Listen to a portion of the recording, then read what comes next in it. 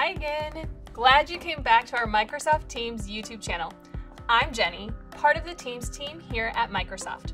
If, like me, you use multiple accounts in Teams, then this is for you. It can feel like such a pain to constantly switch between your work projects and personal chats, but it doesn't have to be. Let's try out 2 quick ways to toggle between your Teams accounts on your mobile device. First, open Teams on your mobile device. Select your profile image, then the account you want to switch to. That's it.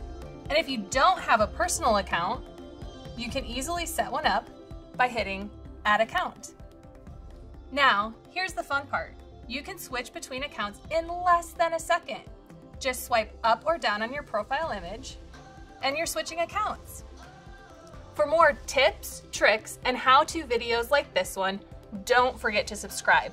You'll stay up to date and discover all the other ways to use Microsoft Teams.